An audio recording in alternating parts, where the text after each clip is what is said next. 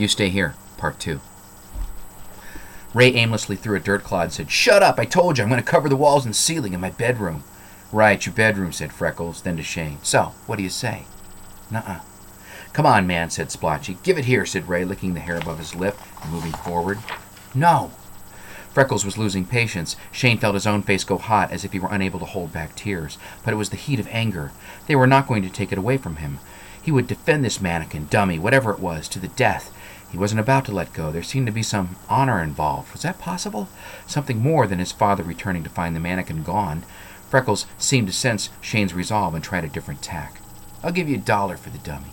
"It's a mannequin." "Oh," said Ray, "a mannequin," Splotchy mocked. "It's a dummy, kid. Dummy ain't even got any balls." Freckles kicked the mannequin hard between the legs. Shane felt fear, like he'd be the next thing kicked. "Stop it. Gonna make me?" They started to pull the dummy away from Shane, but he hung on. Ray grabbed Shane by the hair and yanked. Shane's scream was drowned out by what he sounded like a jet making a low-level pass. They all stopped and looked up, but the sky was empty. Then they saw that the scraping roar was a car leaving the road and tearing across the field, bucking across remnant rows and crunching gravel. Dad in the station wagon. "Run for it," said Freckles, and they did. They laughingly bolted for their truck and were speeding away by the time Shane's father arrived. "Who was that?" said his father. Shane couldn't answer. His words liquefied into a sob. "What the hell happened?" said his father, looking over Shane's shoulder at the mannequin and parachute. "Shane?" They tried to take it," Shane hiccuped. "Stop crying." "Who?" Teenagers." "Stop crying." Shane wiped his eyes and nose on his sleeve. He was mad at himself for crying, but he was also greatly relieved that Dad was back. "You okay?" "Yeah." "I got the seat." He went to the back of the car, opened the tailgate, landed next to some tennis courts, and these people playing doubles didn't even notice it come down. Shane looked to the highway. The teenager's truck was long gone. He began. "They what?" Shane swallowed a sob. "What?" Shane realized from the tone of his father's voice that there was nothing to do but load the mannequin into the back of the station wagon along with the ejection seat. That was what Dad wanted, what he expected. Even if they caught the boys, they'd just lie and say they were kidding around, and Shane would look like a little baby. He already felt diminished enough. "Help me with this thing," said his father, and they loaded it into the back of the car. "Can we keep him?" Shane asked hopefully. "No, I called the ops officer out at the base. We're bringing it in." Before his father closed the tailgate, he put a hand on Shane's shoulder. "Want to ride in back? You can sit in the ejection seat." "Sure, yeah." "Get in." Shane climbed in back. He sank down into the seat, it and the mannequin floating atop the pair of foamy white silk parachutes. His father closed the tailgate and got in behind the wheel. They took the back road to the base, passing an empty old farmhouse with a collapsing barn. An ancient truck had been left to rust in the weeds, scrub oak growing straight up through the floorboards, its branches reaching out the windows like monster arms. Shane held the mannequin's hand for a while, until doing so felt silly. At the base gate, Shane's father bypassed the line of cars waiting to get in for the air show. The guard stopped them, even though the station wagon had all the proper decals. "Sir, I'm going to have to ask you to go to the end of the line. I spoke to the ops officer. You guys had a premature punch-out over town. You aware of that?" He jerked his thumb, indicating the back of the car. "I'm bringing it back." The guard peered at Shane, sitting in the ejection seat. "Very good, sir." The guard saluted reluctantly. Shane's father blithely returned the salute and nodded, proceeding through the gate. Overhead, the Blue Angels executed a vertical climb, then split away from each other like startled birds.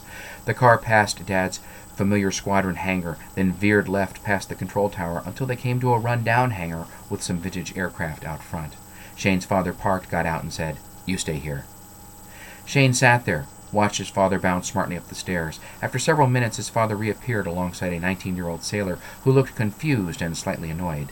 The sailor's last name, Campo, was stenciled on his blue work shirt. They approached the car, and his father opened the tailgate. "Get out, Shane." After his father and Campo had removed the mannequin, the seat, and both parachutes, his father asked Campo what he was going to do now. Campo shrugged and said, "I don't know, sir. Someone should be by to pick it up." "Did anyone call to say we were coming?" "No, sir." Shane's dad frowned. "Do you know if anyone even went out to search for this?" Campo looked down at the mannequin. "No, sir. I mean, it's just a dummy, sir." "I know that, sailor, but it landed in town. You mean no one even said anything?" The Blue Angels did another low-level flyby. Campo waited until they passed. "I don't know, sir." This was clearly not what Shane's father wanted to hear. His jaw hardened, and the sheen of sweat made his face seem like an acrylic mask. Campo waited. Finally, Shane's father dismissed him with a wave of his hand. "Go back upstairs and finish watching your ball game," he said. "Jesus Christ." "Yes, sir." Campo left with a half-hearted salute. Shane's father limply shooed him away. Casual Saturday morning dad looked out of place here. They got back in the car. Shane waited for his father to start the car. They waited there for a minute. The mannequin now sat in the ejection seat on top of cloud-like parachutes against the wall. It looked like a cartoon of an ejection. For a long time his father said nothing during the drive back. Then suddenly, "How can you lose something like that over a civilian area and not send anyone to retrieve it? I don't get it." The question seemed directed at Shane, so he did his best to answer it. Maybe the pilot didn't notice until he landed. "Impossible, believe me. When there's an ejection, you notice." "What's an F-9? "It's an old jet." "How old?"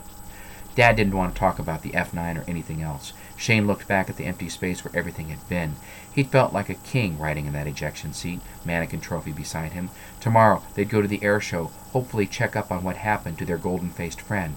It would probably still be sitting against the wall of the hangar from the look of things. Shane sniffed. "Now what?" "What?" "Why are you weeping?" His father didn't have enough patience left to wrap the word weeping in the proper amount of solicitous padding, and it cracked hard against Shane's feelings. Shane grimaced in a horribly unattractive way, buck teeth digging into his lower lip.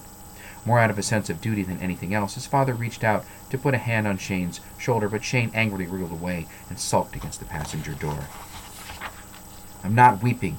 And it was true, he really wasn't. "So what's your problem?" Shane considered the question, but all he saw in his mind was the fog of what they'd been through and what should have happened. Finally, a vague thought, a fragment of honesty began to emerge, and Shane grabbed as many words as he could recognize and filled in the blanks.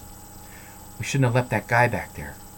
At first, Dad thought Shane was referring to Campo. Then he realized Shane meant the dummy that parachuted out of the sky. His father thought, "Christ almighty," and began to formulate a retort, some dismissive yet reassuring platitude. But the right words wouldn't come. There was something caught in his throat, some nagging thought short-circuiting everything. So Shane's father went back to the very beginning, to that first fizzling pop. He'd known what it was immediately. There's no mistaking that sound. Wonder what pilot screwed that particular pooch. They should ground the son of a bitch. In his own mind, he tried to go over how he might have handled such a situation, but the best he could come up with was, "That never would have happened on my watch." End of story. The pride of this view gave him enough confidence to come back around to Shane's comment, and, after an attention-getting throat clear, said, "We didn't leave him. We brought him back." Shane sat in the car, watched his father enter the shoe store. The impassivity of Dad's face betrayed a mind caught up in the practical considerations of an impending purchase. He knew his father was far away, deep into his head, pitting various factors against one another, assessing what this operation would require in terms of logistics, value, material, and always, somewhere in there, sacrifice. The end.